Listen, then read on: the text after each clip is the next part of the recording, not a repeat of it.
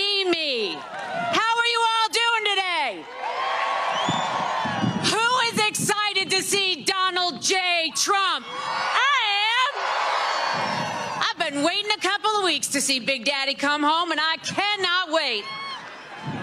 So I have a speech, but the bottom line is I can't read it because it's going to blow away, so we're going to wing it. So for those of you, literally, I'm flying away here. For those of you who do not know me, my name is Katie Arrington. And you know what I am today? I'm a Trump-endorsed America First candidate running for Congress in the 1st Congressional District. Now, I take great pride in what I am. I'm a wife, I'm a mother, I'm a grandmother of 4, I'm a businesswoman, but more importantly, I'm a servant leader. And I'm going to tell you what servant leadership is about. My mom raised us girls, there are 3 of us, and she had a rule. We had 5 people in a house and 1 bathroom. And my mother would say to me, Katie, if you come to me with a problem without a solution, you're whining. I became a problem solver at a very young age. And you know what? In Washington, we got a lot of whiners, don't we? A lot of damn whiners. And I am not going to Washington to be a whiner. I am going to Washington to solve problems. I'm going to be a servant leader. We had the best president the United States of America has ever known. We had the safest borders. We had unemployment was a joke. We had fair trade, economic freedom. We were energy independent. For the love of God, we were energy independent. Our allies, they respected us, and our adversaries failed us, and damn it, I miss that. President Biden has brought us into places I never thought, but you know, Barack Obama did say, never underestimate how Joe can mess things up. Now, I served President Trump in the Pentagon. I worked the supply chain during the pandemic, and I can tell you, while we were busy working, making sure that you had the medical supplies that you needed, the gasoline in your car, and the grocery stores filled, we had Nancy Pelosi up in the ivory tower eating $12 ice cream in front of her $20,000 refrigerator while Joe Biden was hiding in the damn basement. Now, when Joe finally came up out of the basement, what did he bring with us? A national crisis at the border. The worst security this country has ever known internationally and domestically. He has raised our gases. He has emptied the stores of our supply chain. So what do we have to thank? Well, we got to thank the Democrats, but let's not forget those rhinos. Let's not forget those who turncoats, right? And you know who I'm talking about? The Liz Cheney of the South, none other than Nancy Mace. And Nancy Mace is who I'm out here to take out. She turned her back on President Trump.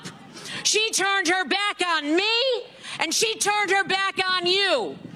She said that, A, President Trump was responsible for January 6th and that everything that he worked for and you did was desecrated in that day. And I don't know about you, but that makes me mad. She voted to certify the election. Congress has no problem shutting down when they can't argue and get together on a budget, but yet they couldn't send back the votes for 30 days. I find that deplorable. I find that inexcusable. And I'm going to Washington because I want to be a servant leader. I'm a lot like DJT. You know why? I don't want to ever call myself a politician. I think that's a 4-letter word in my book. I'm going up to Washington to be a servant leader. How? I'm donating my salary to the charities in the 1st Congressional District because you don't need to pay me to serve you.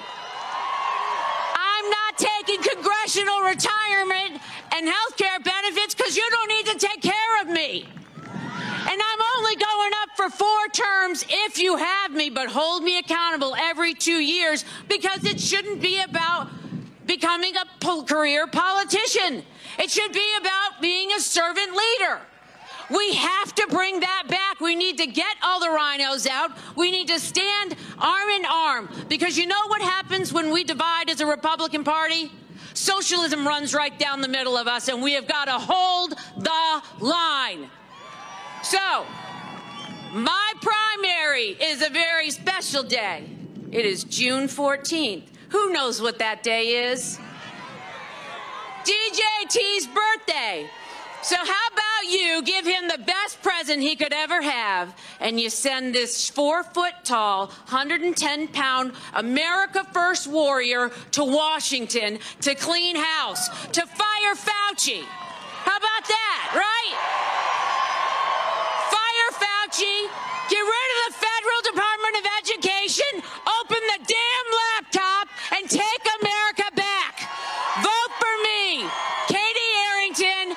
Go to the website, Katie for F-O-R-S-C. Now listen, I know times are tough out there. I know all of us are struggling financially, but I need your help to take out Mace. I need your help to drain the swamp and send those people back to where they came from.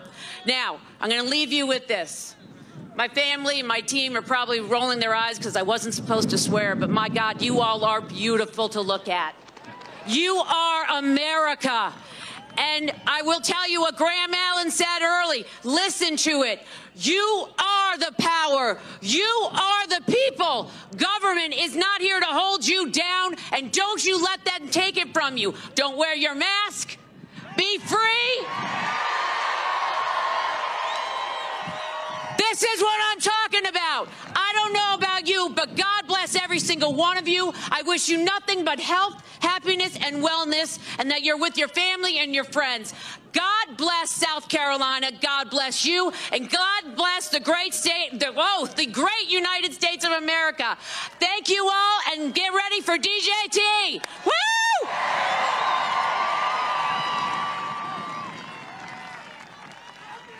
And I'm taking my stool with me. Please welcome the candidate for the South Carolina 7th Congressional District, State Representative Russell Fry.